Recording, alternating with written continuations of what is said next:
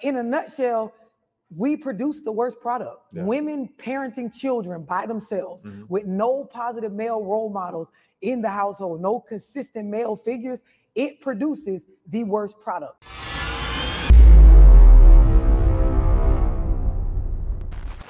Welcome back, family. I'm your host, Thatbaldbrutha, and today we're going to slide over to Off the Porch.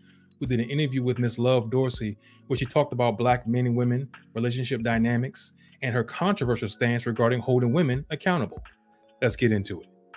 It's a trigger for women. Yeah. Like if you start talking about accountability, if you have, because I have live videos and reels I posted where I'm just talking to the men. I'm just giving them game on certain stuff about us as women, and it always trickles back to helping us into like females. But when you're not woke, that third eye ain't open. You don't really see it that way. You see it like, oh, she for the dudes, or what's the verbiage that they use? Oh, she a pick me. Right. You know what I mean? Yeah. They think I'm just talking just to appeal to dudes, but my content really breaks generational curses. Like I speak on stuff that if we start really putting this to the forefront of our conversations, it'll change the dynamic on how we treat one another, how we're raising our children, how we look at ourselves in regards to how we apply ourselves and focus on certain stuff in our life. And see, right there, she makes a very good point about accountability. A lot of people tend to get triggered when that word comes up because no one wants to be at fault. We understand that, we get it, right? But what she's saying is that in order for men to understand their role and responsibility in this situation, in these dynamics, in these relationships, there's an accountability that has to be had, right? When she speaks to men and give them advice on how to deal with women, rather than, and to her point, rather than women taking offense to it, understand that it starts with us. I know that you may not want to hear that, but it does, because men are supposed to be the inherent leaders of the relationships, right, of the communities. If the men aren't right, something that I brought up in previous videos, then it all trickles down. See, women want to claim that they want men to be leaders and step up and be men, but in order for men to do that, they have to be held accountable. They have to understand what it means to be a man. Then the leadership, all that comes along with that. So what she's saying is, by educating men, she's making things better for women. But because a lot of folks are in their feelings a lot of times and don't want to hear that, or don't want to be told the dark truth of what they've been dealing with and how they've been behaving and how it's having a negative effect on their outcome in relationships, they want to fall back and start pointing fingers and getting attitudes and getting in your feelings about, oh, you can't talk to us like that. You can't tell us how to do this, that, and the third. If men get right, everything else works out fine too. Women will catch up and get right too, because you have to have that stable leadership. The foundation of the community requires that the men are men, that the men are leadership in their leadership role and able to fulfill that duty. All we hear all over the internet is, if a man leads, a woman will follow, but a woman won't follow shady leadership, right? Okay, understood. In order for men to become leaders, they have to be groomed that way. They have to be shown the way to be that. If she's pointing out things that some women do wrong or the games that some play, then what's wrong with that? The people that are affected by that are the ones primarily who are out here playing games, which again goes to the accountability thing. You don't want to own the fact that you're part of the problem. And as a man, I can own that I've been part of the problem in previous relationships, and men can have to stand here and be accountable too. We've made mistakes. We've done things. Our behaviors have brought on all kinds of drama that we didn't want, but you got to own that if you want to see better in your relationships. You can't keep pointing your finger to everybody else and removing yourself from the equation. We're part of it too. What you allow, how you treat, how you act, what you tolerate, all of those things play a role in how your relationships will go. A lot of the things that you are talking about is, like in terms of like men growing up in the house, only being raised by a woman, and like the ways that affects us and our emotions.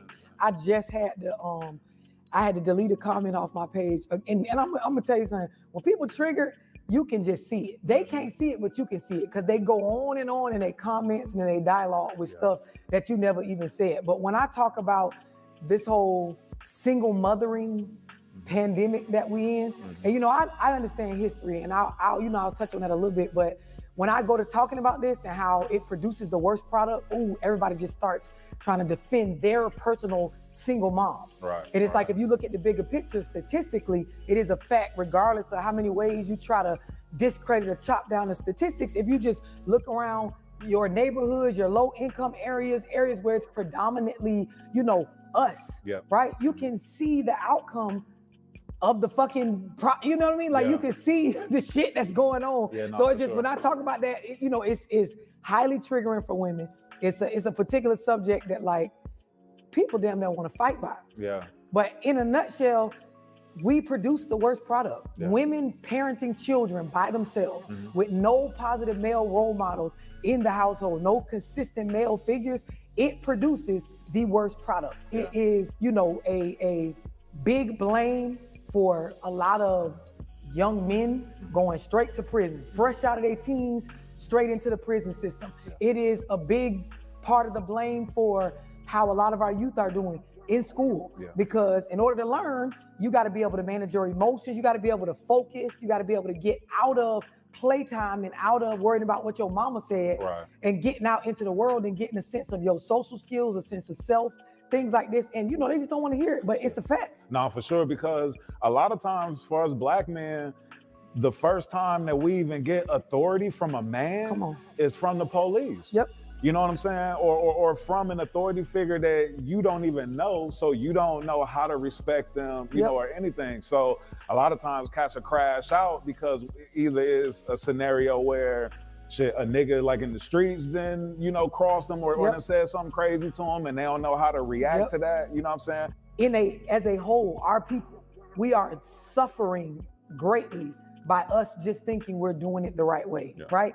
And when you talk about what you just said, being raised for all your early 17, 18 years, and you're only seeing how a woman runs the house, how a woman handles things when conflict comes up, how a woman is with her emotions. You're never allowed any influence from a male, whether it's your father or anybody that has consistent say-so over you. You grow up as a man with bitch ways.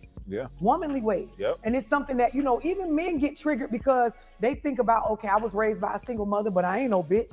Unless you got out in the world and you got around men and you rubbed elbows with grown men doing some positive shit, you have some female raised. You have some tendencies and some psychological things going on that associate more with the woman than they do with the man. And that's a good point. Even if you want to dismiss the stats, you could look around your community and see for yourself. A lot of single parent households that produce black men or black children tend to see little black boys getting in trouble, going to jail, getting on the wrong side of the law. And what's really unfortunate is that his point when he said that the first interaction with authority figure, male authority figures, tends to be with the police. And when she said you don't have consistency in the household, then the child's going to start to pick up what they see.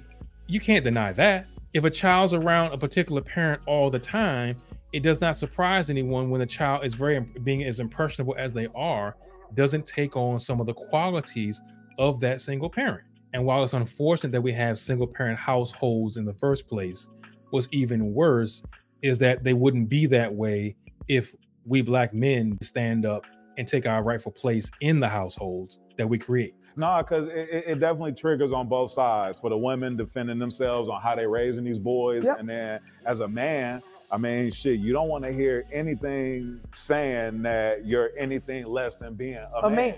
You know what I'm saying? So something that was interesting for me, where I came to the realization with this, my therapist broke it down for me. I grew up single parent, mom raised me, but then I happened to have my granddaddy help raise me too, and I was like really close to him. So I was breaking down some scenarios to my therapist, like a couple of different scenarios I was going through with some folks. And after I broke them down, she asked me, she said, how would your granddaddy have handled those scenarios? And I answered it, and it was different from how I handled the scenarios. Because you was doing what your mama would do. Exactly. It's indisputable facts. And it's sad I have to say indisputable in front of the word facts, but it's true. As human beings, the way we develop, if anybody that has ever worked with children, they know we model, we pick up, we get our program and our paradigms, our beliefs, our inner beliefs on how we behave, because what you know don't control how you act. It's your actual beliefs that are programmed into you. And when all you've seen is a female running stuff, and you got to think about it, nowadays it's households full of nothing but women. Right. The mama being told how to be a single, independent mama by her mama. Yeah. Her mama don't got no man, but she got some sisters and some aunties. Yeah. They all run the family. These the opinion leaders. They make all the decisions. And then you got 2, 3, 4, 5 young teen boys being raised by them. See, going back to what we said in the beginning is understanding the importance of accountability. In order for men to be better men, they have to understand how they're playing a part in the situation. We're not going to play this game of acting like we don't know why there are so many single parent households or single mothers out there, because single mothers don't get that way by immaculate conception. Okay, it happens because Black men are being irresponsible, and we have to stop being that way. We have to understand that, again, we are in control of the narrative if we choose to stand up and be in control of the narrative. You can't keep saying, oh, well, I don't want to date single mothers, I don't want to be around single mothers. But when we, not every man, obviously, but we are creating single parent households. And you have these two dynamics where the men feel like they're innocent, they're not doing anything wrong, and the women feel like they're not doing anything wrong. Everybody think they're doing it, as she said, everybody think they're doing it the right way, and it's only making things worse. Yes, women have a responsibility in the single motherhood as well, but again, we tend to focus on this channel talking about what Black men can do to be better Black men. You know, like I said earlier, I'm gonna touch on it a little bit, and this bothers a lot of people, but I gotta say, I understand a lot about history and where our people come from.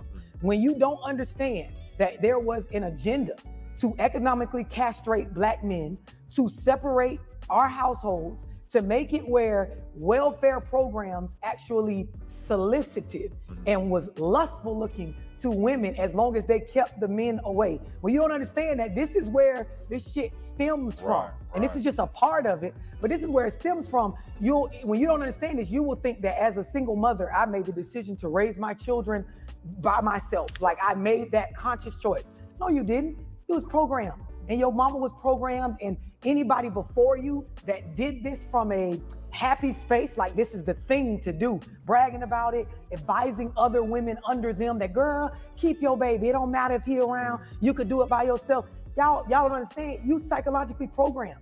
Because in the late 1960s, early 1970s, there were governmental programs that were put in place for welfare. It was put out there, this was welfare. Yep. This was to help low income and poor families, mostly us, right? Yep. And so when these programs came about, they made it where you get food stamps, cash assistance, housing, all these things. But one of the main stipulations was you cannot have a male in the household.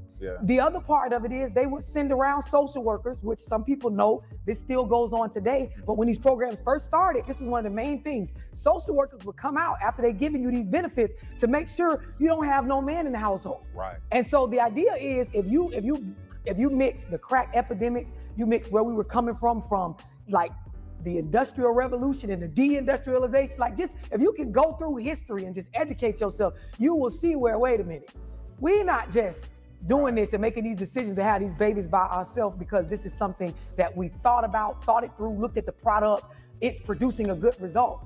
We are psychologically manipulated and programmed to believe that this makes sense. And this is why every time I try to have real conversations about this shit, it triggers people to the point where they will talk about everything but the shit I'm saying, the root of it. Do you see what I'm saying? If you try to have a conversation with people nowadays about co-parenting, about how rights have changed for women and we are able to be independent if you want to be, or if that's the lifestyle that you choose, why are these programs still operating with the same rules? Because back when they first started, women, we didn't have as many rights as we have now. Our rights have progressed. Why do you still have it where we can only get this help without a man when, especially for our people, women are participating, women participate more in the labor force than Black men? Do you see what I'm saying? We're advancing. Shit is going on where it's different. So even if you try to go into the conspiracy area, you still can't make it make sense as to why are the rules still the same on getting this assistance and these governmental programs? Why do I have to X my baby daddy out, the father out of the picture, whether we together or not? Why does it have to be just me by myself making under a certain amount to get these programs? It just shows that it did what it was supposed to do. It programmed our mindset to believe that this is the way to go. So now we're defending single motherhood. as older women, you see them telling younger women and encouraging their younger family members like, girl, if you don't want that baby with you, you can just have it. You'll be all right. We'll help you. And then when you look at what's happening with our young boys, it's not working. It's not the lessons that we think we teaching niggas by keeping children that they don't want, that they're not prepared to be in a household and lead and help take care of. It's teaching us and the children more lessons than it's teaching them. You know, it's not often that you hear someone really get into the weeds when it comes to these kind of conversations. Yes, as men, as women, we have responsibilities and take accountability in our own behaviors that create these scenarios. However, we cannot deny the fact that there are programs in place that were designed initially and still to some degree, to a great degree today, to keep the Black household separated. I remember watching a documentary recently where they talked about, where they showed examples and video of these social workers going around to the houses to make sure there was no men in the house. Otherwise, you lose your benefit. And just think about that for a second. There's a program that the government gives out that incentivizes you being by yourself, having multiple children, and the more kids you have, the more benefits you get if you allow the government to be your fiance and eventually your husband.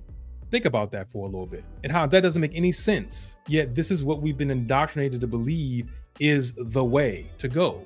Now, our behaviors as men and women haven't helped this situation, because women are having babies, men are having babies, not being accountable on either side. And that creates the fertile ground for programs like this to flourish. But just think about the fact that that program still exists today, maybe not in its true original form, but the lasting effects of it are still apparent.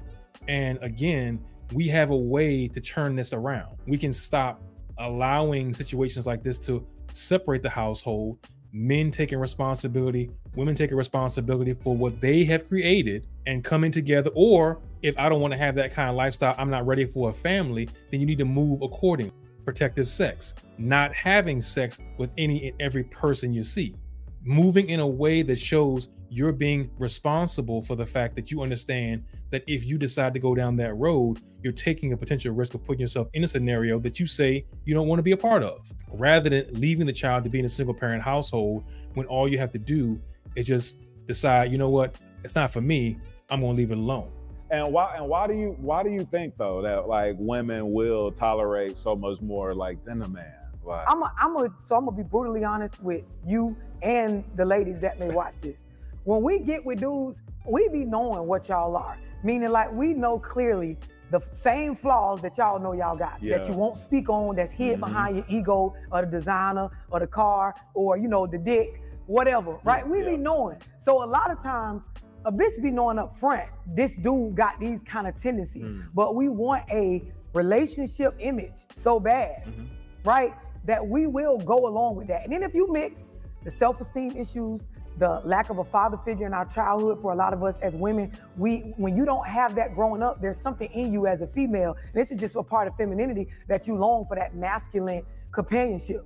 So a lot of times we can see all up and down, this nigga is never gonna live up to what I want him to be, but goddamn, it feels so good as we connect, as we fuck, as I am able to say, this my people's, this is something I didn't get.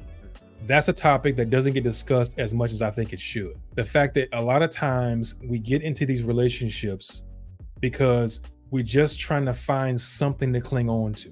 We're staying in relationships that we know don't serve us because we're afraid of being alone, and B, we're believing and hoping that somehow this person may change.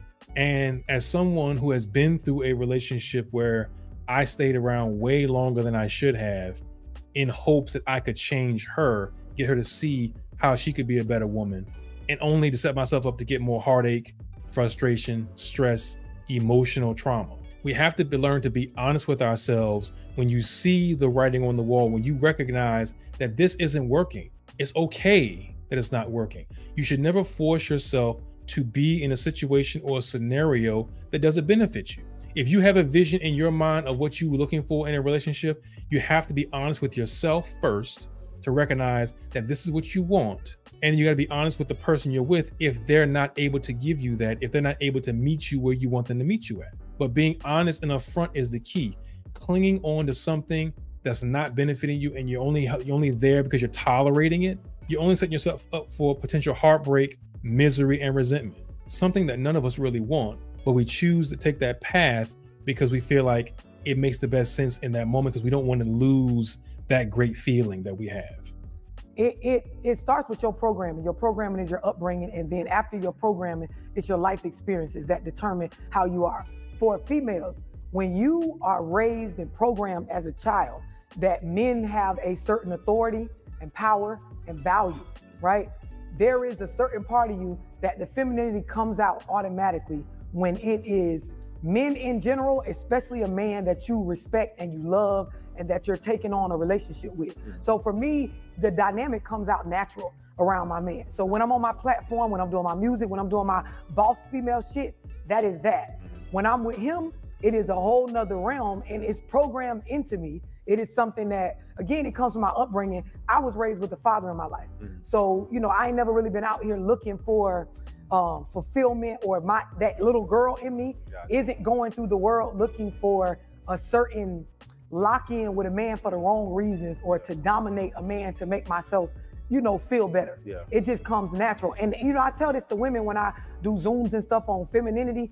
You have to understand that in order to attract a man that matches you being in your feminine space at all times in regards to your family life, you have to understand it starts with you, and if you're tapped into your true self. Because a lot of what's going on with us, it goes back to the same thing I said about us as single mothers parenting. When you raised by nothing but women, right? It feels so uncomfortable to have a man exert any sort of authority or control over you. So there are a lot of women that they struggle to build relationships with decent men, mature men, good men, men that lead, men that work, men that make decisions for their household. They can't shut up. They can't get into that woman space around this man, because guess what? I'm only used to seeing my mama run shit. I'm only used to my aunties, my mama, my grandmas and them running shit. I'm watching them handle my older brothers, my younger brothers. I'm watching my uncle go to my grandma, Mom, you could do this. I'm watching the effects of single mothering, and I'm modeling it. It's programmed.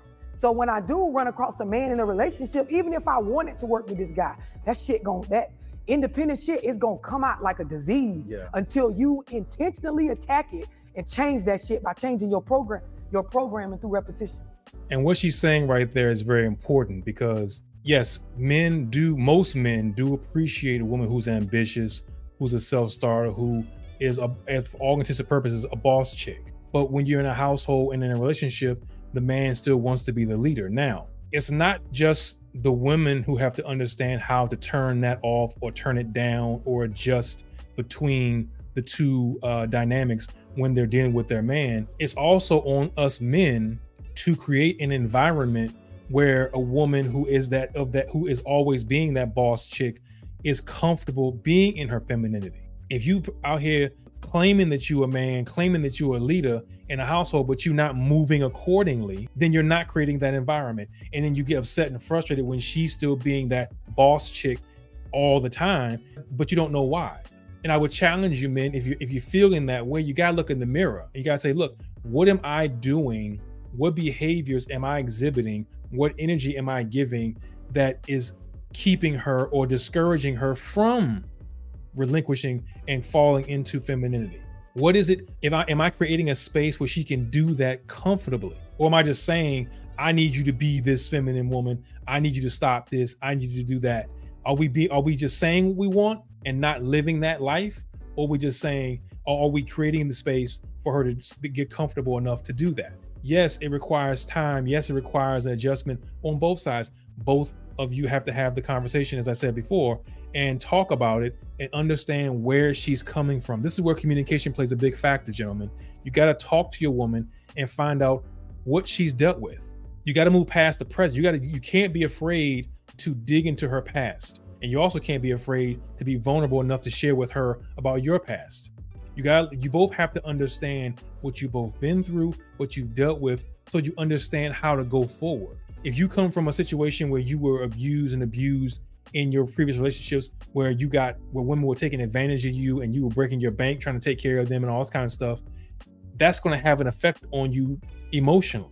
And it's going to make you very insecure, probably. It's going to have you be very hesitant and resistant to being that person who takes the lead in those situations, or who wants to pay for this, or who wants to work for that, because you're nervous about being taken advantage of. Same thing with her. You don't know what she's had to deal with in her past, but you got to ask the questions. We all have pasts, and we take for granted how much of an effect our past has on who we are today. We have little behaviors that we don't even think about that we're doing that are a direct result of something we went through before. And this is the part where taking care of your mental health is very important.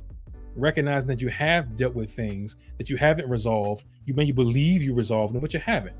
And sitting down with a professional who can talk to you and take you through the steps to get you to see and reveal the things you may not have even thought was going on, but understanding that how they're playing a factor in everything you're dealing with. Going through therapy for me have pointed out a great many things that I was doing that was creating environments that my woman couldn't be comfortable in, or bringing up insecurities that I had not resolved, or self-esteem issues that I had to deal with, and look back and be honest with myself and get my ego out of the way and really focus on those things. Taking care of your mental is very important, gentlemen, very important.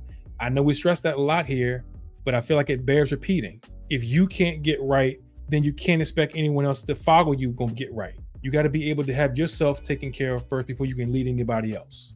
For young boys, you get to a certain age, and again, it ain't, like I said on the video, it's not a certain numerical age. There is something that happens in y'all upbringing through puberty, or you know, going through your little adolescent stage where y'all realize I'm a man. And then you realize what the world expects men to be. Yeah. And then you realize I'm being raised by a woman.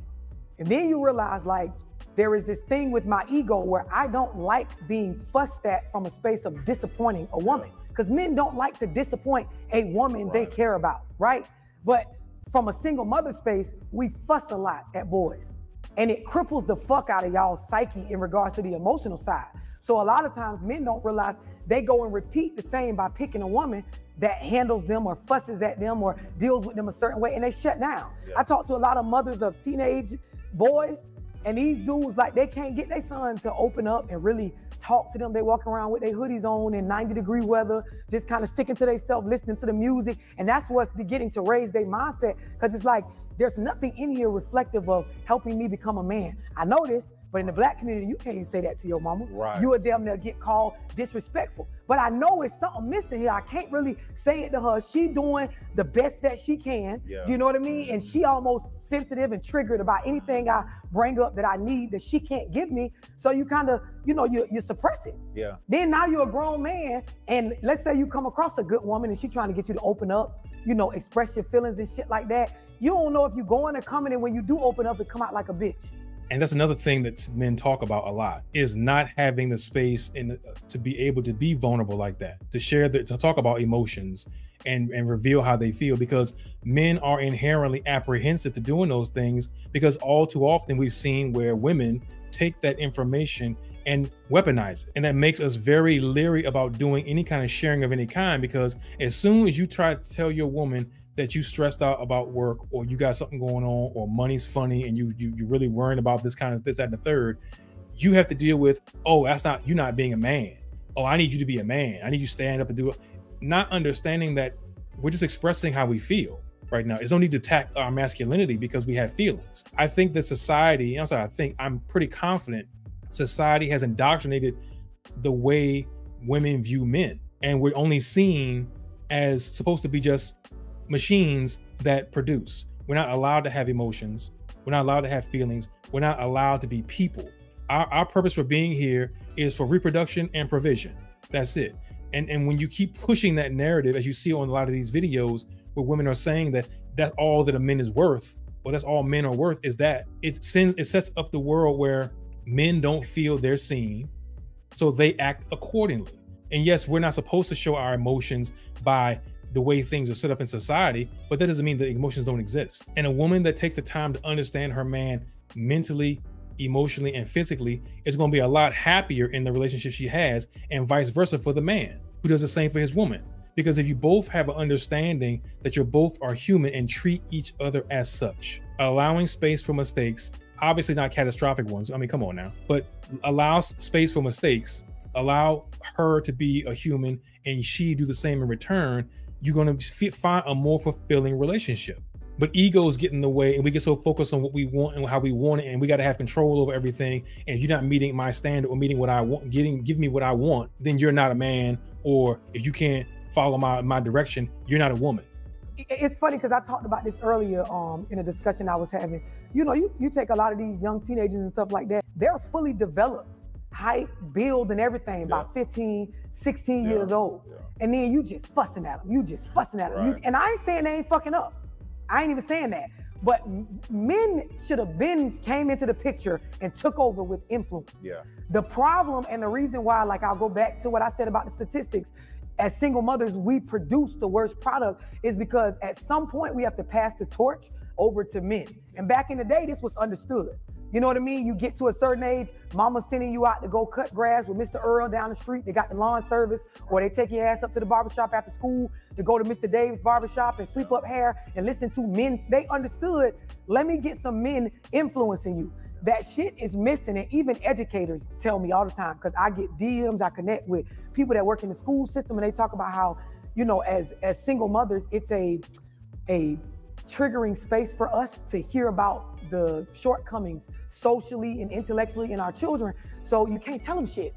We don't want to hear shit about our babies. So when somebody tell you, hey, your son displaying this, and this, it's like you damn near offending them. Right. You know what I'm saying? Right. Instead of them getting that information and moving on it and getting with the guidance counselor. So now it's like a block put up where can't nobody influence the children but them. We got to start admitting we don't have enough tools and skills as women to make no fucking man a man. He got to get that from men. So you got to get mentors. You got to get them in programs, get them in groups and social circles where men are able to tell them something without you putting your womanly influence or 2 cents on it. Right. We live in a day and age where educators are now not only having to be teachers, but also surrogate parents. And all too often we have these situations where these children who are allowed to just do whatever they're going to do, and they send them to school, and they get sent to school, and the teachers can't get hold of the kids because they don't have any respect for authority, period. They're already allowed to run around and do whatever they want because they don't have the right influences in their lives at home, or they're not getting the right discipline at home. And then the parents, rather than frustrated with the child, send them to school thinking that it's a teacher's job to now raise your kid, to now discipline your kid, to get your child's behavior in check. You got to stop passing the buck on to the education system and take responsibility for what you can control in your own household. As you pointed out, you got to go find mentorship programs. You got to find Big Brothers of America, whatever the case it may be.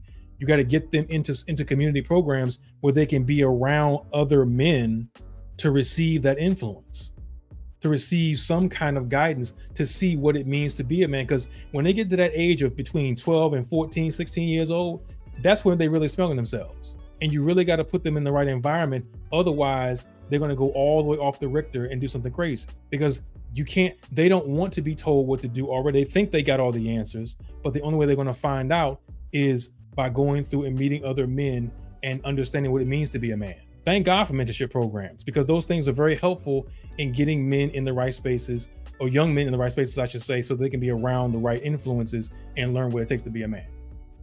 This was a great conversation.